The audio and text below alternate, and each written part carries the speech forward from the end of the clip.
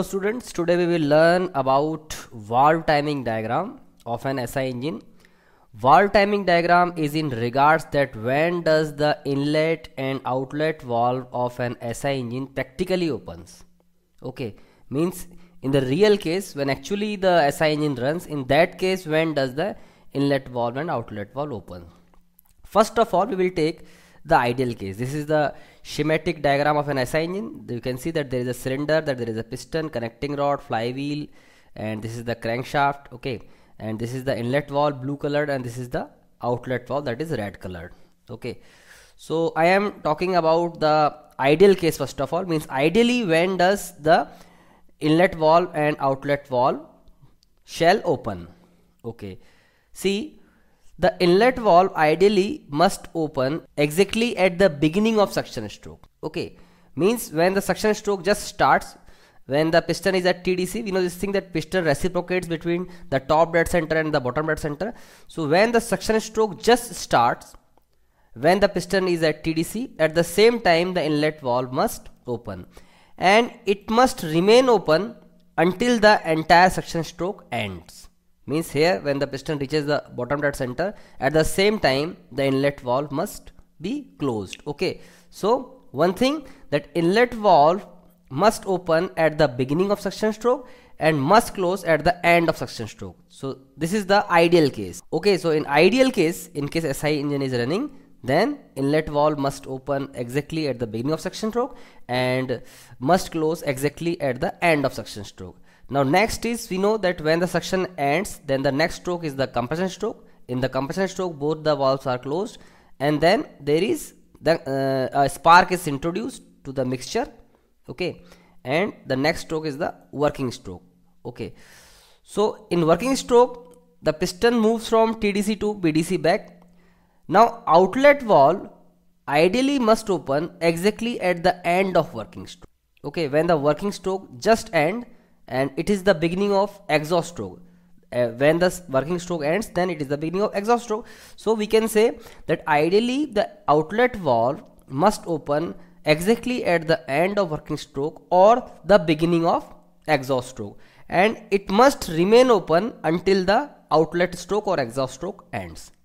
So once more, ideally the outlet valve must open at the end of working stroke or the beginning of exhaust stroke, and it must remain open until the entire exhaust stroke ends.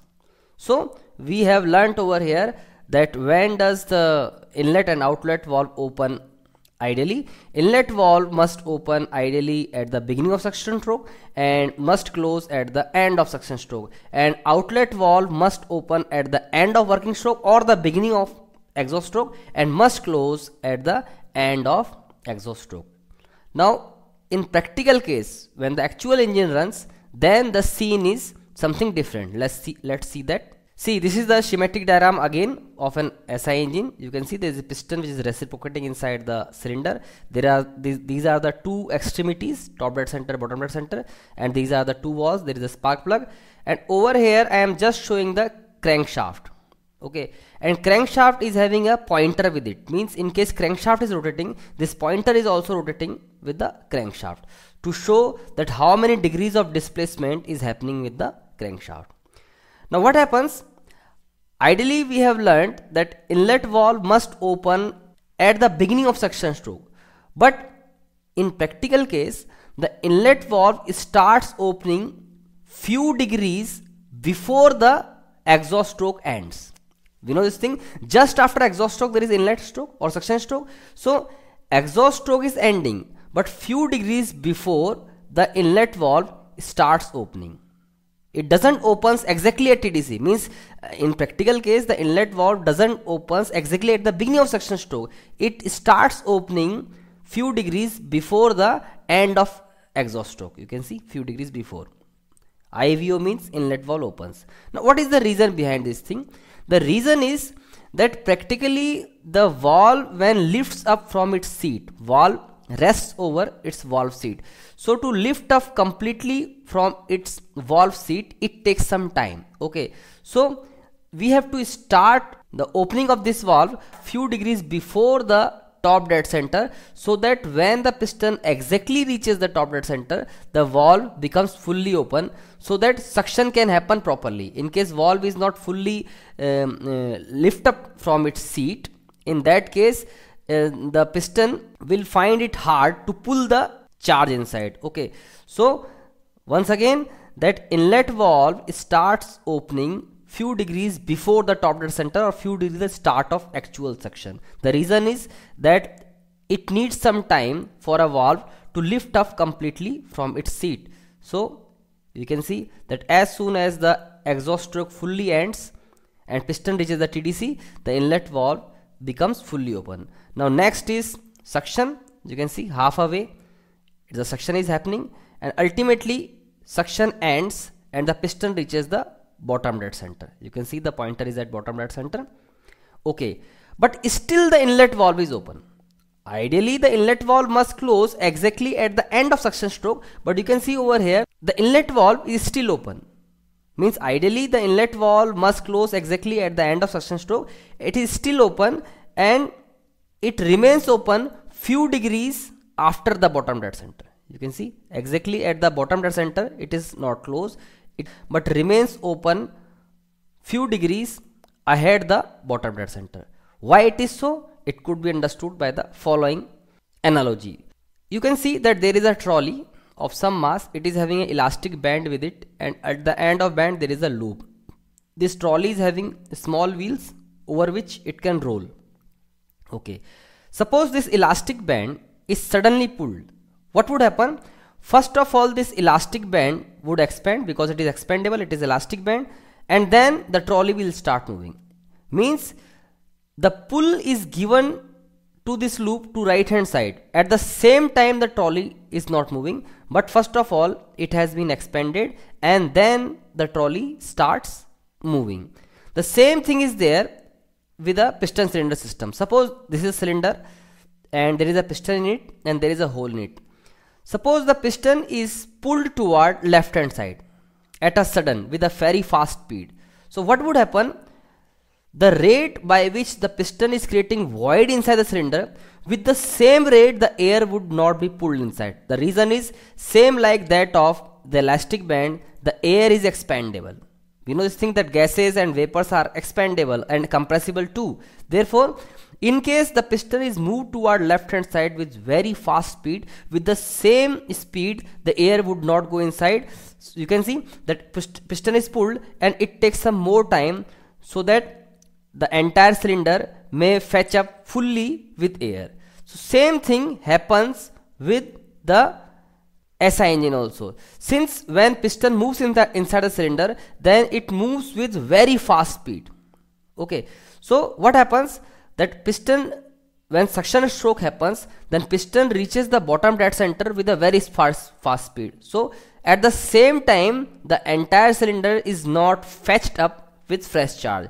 So to give it some time so that the cylinder may pull the required amount of charge inside and fully fill up with charge. So this much sacrifice is to be given. However, we are shortening the amount of volume which is to be sucked inside, but in case the inlet valve is closed exactly when the piston reaches the bottom dead center, then some amount of vacuum would remain inside the cylinder which is unwanted. Okay, so since the air is expandable, this is the reason that the inlet valve is kept open ahead few degrees of the bottom dead center. So what we see, that inlet valve starts opening few degrees before the top dead center.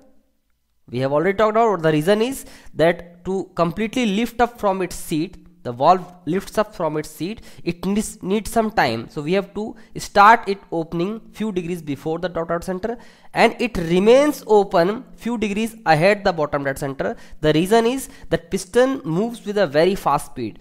So the rate by which it is creating void inside the cylinder, with the same rate the charge is not going inside. So to give the charge some time so that the cylinder may properly fill up with the required amount of charge, the inlet valve remains open few degrees ahead the bottom dead center. Now we know this thing that when the suction ends, then the next stroke is the compression stroke. In the compression stroke, both the valves remain closed. Then there is working stroke. Okay. Now what happens that ideally the outlet valve must open at the end of working stroke, means exactly at the end of working stroke. But you can see over here that EVO, that exhaust valve, is started opening few degrees before the bottom dead center. You can see over here, few degrees before it has started opening. The reason is again same as that of inlet valve, because to fully lift up from its seat, the valve needs some time. So we have to start it open few degrees before the bottom dead center. Now when the piston reaches the bottom dead center, then you can see the outlet valve is now fully open. Now the for the piston, it's become easy to push the entire burnt charge out of the cylinder. So next is, you can see this is half a way exhaust stroke. Now ultimately when the piston reaches the TDC, still you can see that outlet valve is open. Ideally the outlet valve must close exactly at the end of exhaust stroke, but you can see that it is still in open condition, and it is closed few degrees ahead the top dead center. You see that outlet valve doesn't closes exactly at the end of exhaust stroke, but it is closed few degrees ahead the top dead center. You can see few degree movement ahead the top dead center is there. So what is the reason? Same. Suppose inside a piston cylinder system there is some air content in it, okay, and there is a hole. Now in case the piston is moved to a right hand side with a very fast speed, then the rate by which it is trying to push the air to go out of the system, with the same rate the air would not go out, because same as like that of air is expandable, the air is compressible too. So first of all it would remain inside the piston cylinder system for a while, for a short while it would remain inside in compressed form, and later on the entire air would come out as per how much the piston has been displaced. So same thing would happen over here, that however the piston is trying to push out the exhaust gases out of the cylinder. Okay, in the exhaust stroke the piston is trying to push out the exhaust gases out of the cylinder, but since the piston is moving with very fast speed, so the entire air, the entire exhaust gases, burnt gases, would not come out with the same rate by which piston is trying to push it out. So to give some time, it remains open few degrees ahead the top dead center. So one thing we can observe over here, that we know this thing that inlet valve opens few degrees before the end of exhaust stroke. Okay, and we know this thing that what is the reason? The reasons I have already told about this thing. Similarly, the exhaust valve remains open few degrees ahead the end of exhaust stroke.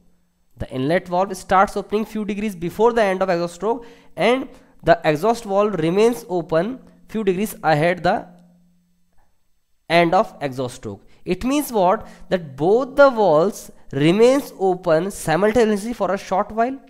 So this period in which both the valves, inlet valve and outlet valve, remains open for a small duration, for a small time, is called as period of overlap. Okay, so hope you would have understood the small story of the valve timing diagram of an SI engine. This is an indicative narration to make you understand in regards of opening and closing of inlet and outlet valve of an SI engine. Thank you.